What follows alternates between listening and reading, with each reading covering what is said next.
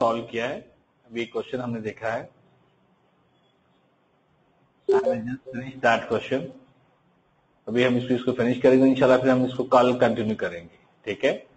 तो मैंने अभी आपसे बात की कि इंशाल्लाह सैटरडे को मैं आपका टाइम प्लान करके जितने भी आपके इश्यूज है तो सैटरडे को आपको एक्स्ट्रा टाइम स्पेंड करके सारा कॉम्पनसेट कर दूंगा, ठीक होगी बात। तो ये जस्ट हम ये क्वेश्चन था, इसको 1 मिनट में इसको वाइंड अप करते हैं जस्ट हम।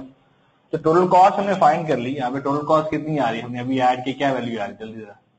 आप सब लोगों ने अभी मुझे बताया था आंसर क्या आ रहा था बेटा, what was the answer here.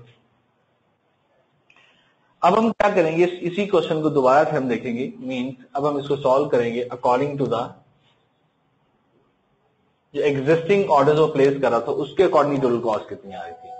तो एग्जिस्टिंग ऑर्डर्स के थ्रू हम क्या करेंगे, इन सेम यही पार्ट हम सॉल्व करेंगे, बट वी विल यूज, हम यहाँ पे ईओक्यू को फॉलो नहीं कर रहे होंगे, हम हमारे इस क्वेश्चन में जो उसने मेंशन किया हुआ था, हम ऑर्डर प्लेस करे थे 6500 टन का, तो 6500 टन के अकॉर्डिंगली हम यहाँ पे कॉस्ट फाइंड करे होंगे।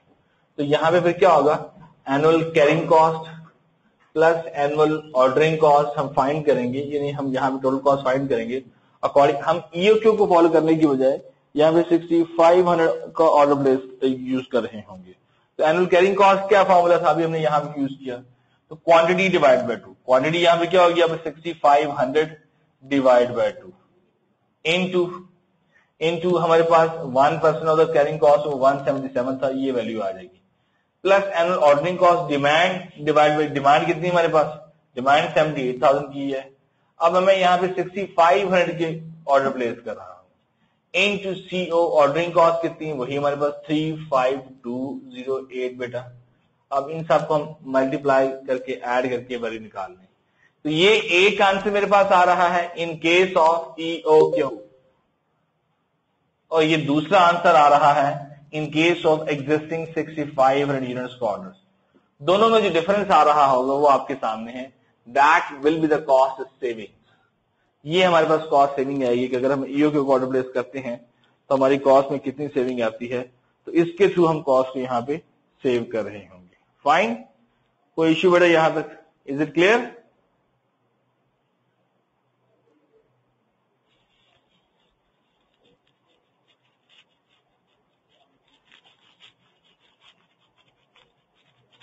देन इंशाल्लाह आज के लिए काफी है, तो इंशाल्लाह आपको कल वी विल कंटिन्यू टुमारो, इंशाल्लाह कल बेटा स्टार्ट करेंगे, कल इंशाल्लाह स्टार्ट करेंगे इसको हम, और कल मैं आपको इंशाल्लाह 8 बजे पूरे स्टार्ट हो जाएगा इंशाल्लाह, और जो आपकी कमी बेशी है इंशाल्लाह सैटरडे को I will meet that, Saturday को पूरा कर।